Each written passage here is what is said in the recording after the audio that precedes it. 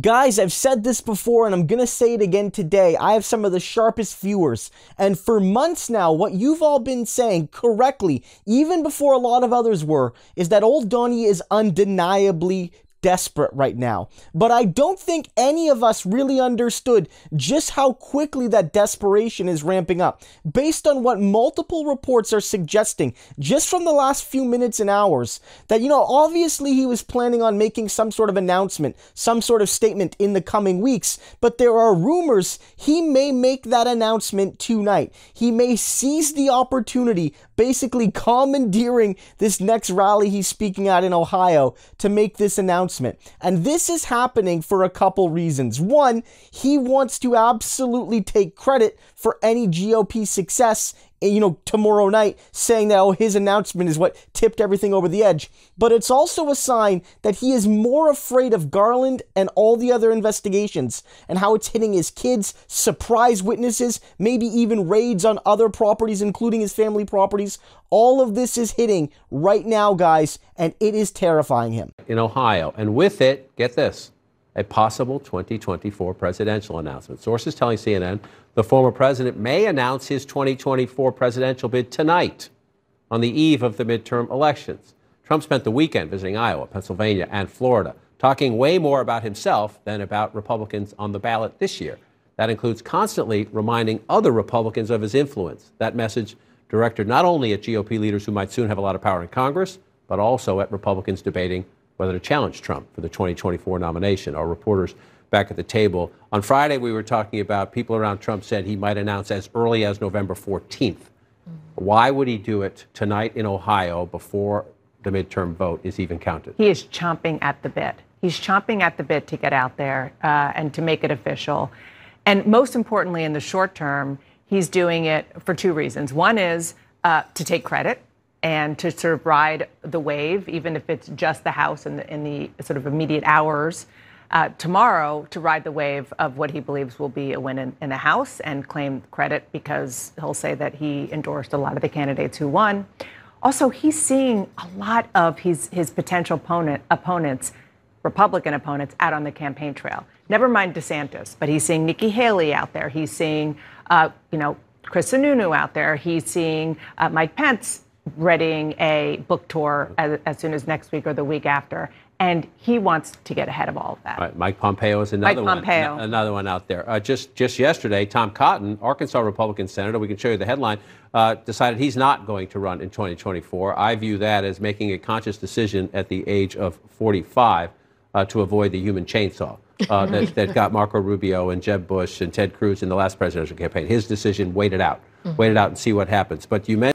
Well, there's misinformation, disinformation, then there's Donnie information. And that's stuff, in my experience, you can trust. Tony. I'll sign up for that one. Thanks so much. Joining us now to discuss David Gergen, former advisor to just 4 former presidents, Nixon, Ford, Reagan, and Clinton. David, always good to have you. Listen, to Donnie's report there, disinformation is a real issue. And of course, the principal form of disinformation, right, is 2020 election denialism. And you have a lot of candidates on the ballot, many of whom are going to win tomorrow, who still deny the results of that election. So that's a real danger. It's a real problem. I wonder, though, that in terms of a winning message, what was the democracy in peril message?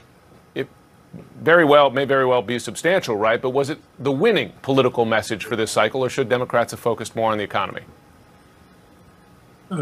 Definitely should have focused more on the economy. Listen, I'm among those who really worry about the threats to our democracy that have arisen.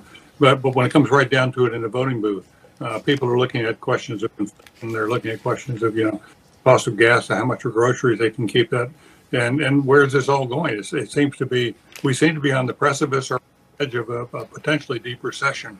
And I think that's having an enormous impact. But let's say one other thing. What's also very disturbing is that this campaign, this strategy of disinformation on the Republican side seems to be working. Yeah. The pendulum which swung out there for a while in favor of the Democrats has swung back pretty sharply. And I think a lot of that, it comes from the fact that all of this disinformation that's being deliberately spread around, as you define it, Jim, is having an effect. Yeah.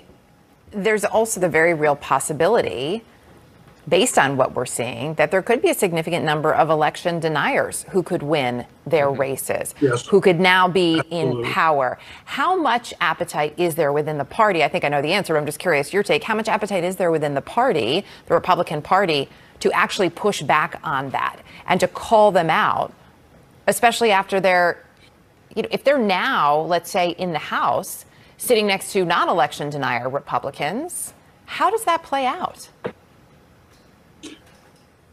It plays out, I'm afraid, that if this is a big night for Republicans, and they think it's going to be, that Donald Trump will be a major, major victory for Donald Trump, and for his followers will be greatly energized if they come up with anything like the kind of victory.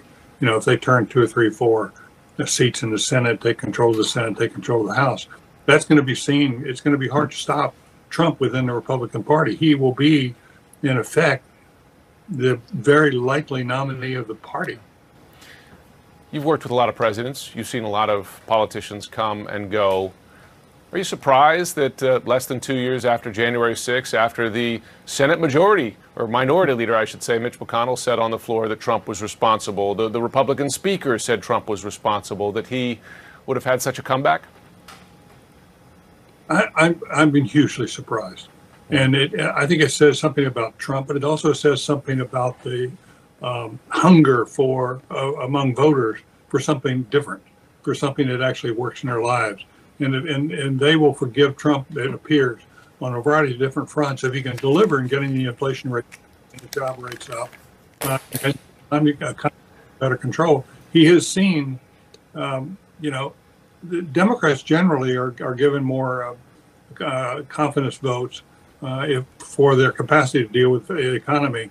And I think here, though, it's because of Trump's strength, his personal strength, and the fact he's so defiant so often, it somehow he appeals to a segment of the voters in this country that many of us don't know. They're not particularly among our set, and we find it confusing and uncertain. It's almost as if we could wake up Wednesday morning and wonder what country we're living in.